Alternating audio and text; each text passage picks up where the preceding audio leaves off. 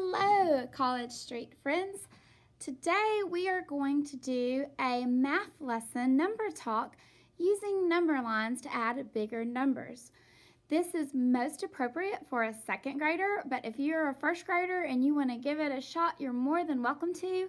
And if you're a third grader and you just want to review on some strategies, you're welcome to do this number talk as well.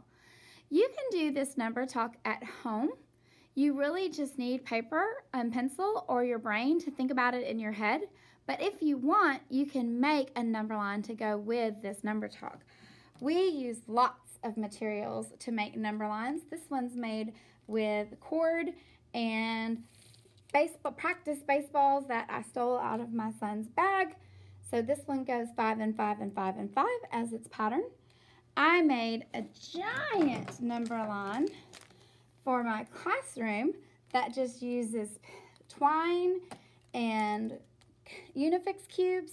It counts 10 and 10 and 10s and 10s. There's 120 of them. It's huge. If you're at home, you can make your own number line using beads. This is called a beaded number line, and this just uses string. And my beads go 10 of one color, 10 of the other, and repeat that pattern over and over. You can get these beads from Amazon or at Walmart. They're called pony beads. They come in packages of 500. So you can make lots and lots of numbered beaded number lines if you want to make one yourself. Today, for our number talk, I'm going to just draw a number line that we're going to be using and thinking on. And then I'm also going to use the 120 chart to help me with my thinking and remember my numbers. You can print a 120 chart off as a PDF. They're free all over the internet. Or you can find a 120 chart on an app. They're there too. So we're going to start with adding in chunks. One of the things that one of the things that second graders do is add bigger numbers. And sometimes those numbers require regrouping. And regrouping is one of those things that a lot of second graders and sometimes third graders or fourth graders or even fifth graders still have a hard time with. So I'm going to show you another way that you can think about numbers without regrouping them. So on this number line, excuse the bell, we just took attendance. I don't think so. On this number line, I'm going to show 15 plus 27. So I'm going to start at 15, and then I want to add up 27. On my hundreds chart, I'm going to start at 15 and add up 27. But instead of adding 27 the traditional up and down way, I'm going to chunk it into parts and add all of the parts. So when I start at 15, I'm going to add 27 first by adding the 10s. So I know 15 plus another 10 is going to be, do you know? It's okay if you make a mistake. Can you guess? Let's see. It's going to be 25. Is that what you said? If it's not what you said, that's okay. As we go on with this number talk, you'll start learning from some of your mistakes. So 15 plus 10 more is 25. I have 2 10s and 27, so I'm going to do another 10 jump. Do you know what 10 more than 25 is? Did you say 35? So 25 plus 10 more is 35. So now I've added my 10s, and now I need to add 7. But because I've practiced my numbers that made 10 in first grade, I know that I already have a 5 here, so I'm going to chunk my 7 so that it's easy for me to add it to my 5 to make a new 10. So instead of adding 7 all at once, I'm going to split my 7 up so that it's 5 and 2, because I know 5 plus 5 makes 10. So on my number line, I'm just going to add 5 more. And if I go 5 more than 35, that's going to put me at 40. And then I just need to add the other chunk, which was the 2. And 2 more than 40 would be 42.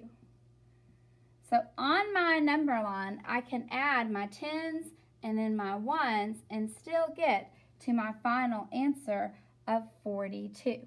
I can also show this pattern of adding tens and then adding ones on my hundreds chart.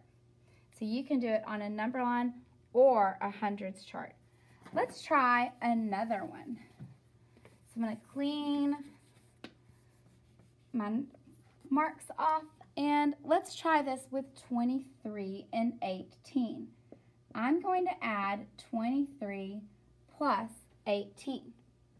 So when I draw my open number line, I'm going to start with 23. And then I'm going to add 18, and I'm going to chunk it. I know 18 can be chunked into a 10 and an 8. On my hundreds chart, I'm going to start at 23. You don't always have to add the tens first and then the ones. So this time I'm going to show you how you can do your ones first and then your 10. Instead of adding 8, that doesn't make a friendly 10. I'm going to chunk 8 into 7 and 1. That lets me take my 7 and put it with my 3 because I know 7 and 3 more makes a 10.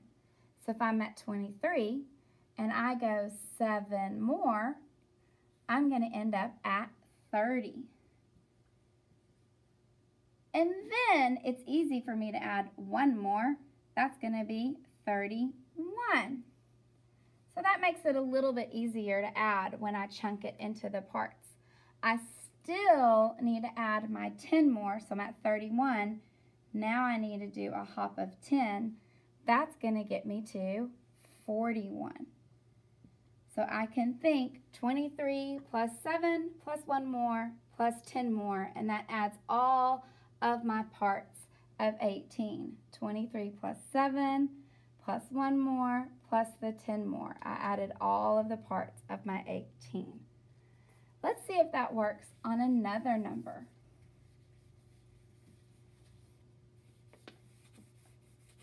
Clean up my board. Oh, I didn't mean to erase that. Let me put that back.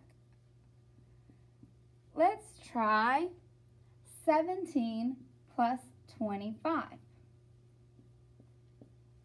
So draw your open number line.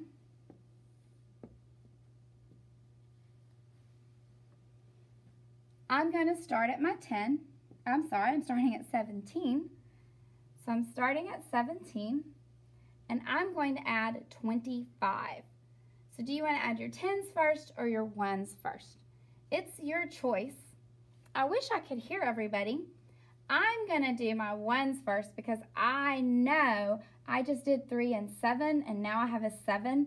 So I know if I take 3 from the 5 and put it with a 7, that's going to get me to my next 10.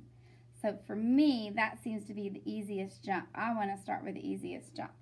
So that's going to get me to 20. And then I'm going to go ahead and add my 2 10s. So I have a 10 and a 10. And I like adding my 10s when I'm already on a 10 because I can count by 10s. Super easy. 20 and 30 and 40. So my 10s go straight down. So I added my 2 10s.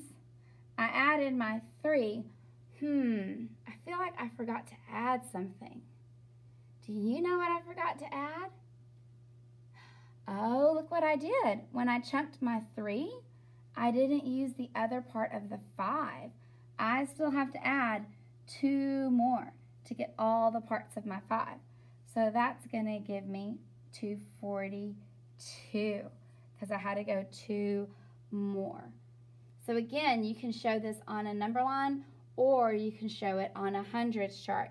And if you're having trouble with regrouping, these are great strategies to use to think about how those numbers are getting bigger. All right, we're going to do the last one. And this time, we're going to try to do it in our heads. Because really, when we do a number talk, we want to see if we can do it in our heads. So I'm going to start with 16 plus 24. I'm going to give you a minute to think about that one in your head.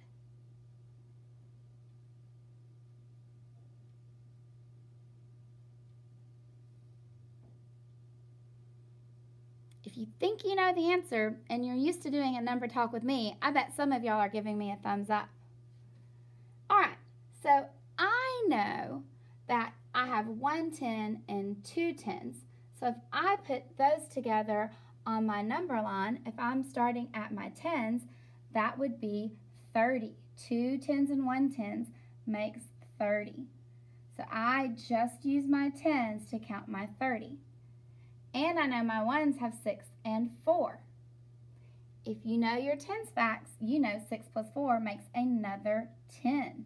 So 30 plus 10 more would give me my final answer of 40. Okay? Super duper. If you can do 16 plus 24, you should be able to do 16 plus 27.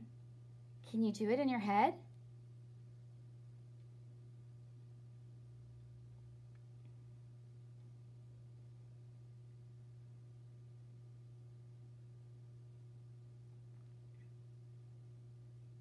So if I use my strategies that I've been using before, one of the things I can do is chunk my 7 so that I can move the 4 over with the 6, just like we did up here when we had 4 and 6. I still have a 3 over here that I'm going to need to use later. I want to write that down so I don't forget. So I know 16 and 4 more, that's going to give me a 20. And then I still need to add my 20 here. I know 20 plus another 20 is going to give me 40. And I still need to add the bit of 3 that I had over here. That would give me my 43. Now, some of y'all are probably looking at this one, and you saw this one, and you're like, well, of course it's 43 because 27 is just 3 more than 24. So this is one way that you can do a number talk. There's lots of videos on YouTube with number talks. This one we were using the strategy of thinking about our numbers on a number line or thinking about our numbers on a 120 chart. Stay tuned for more videos soon.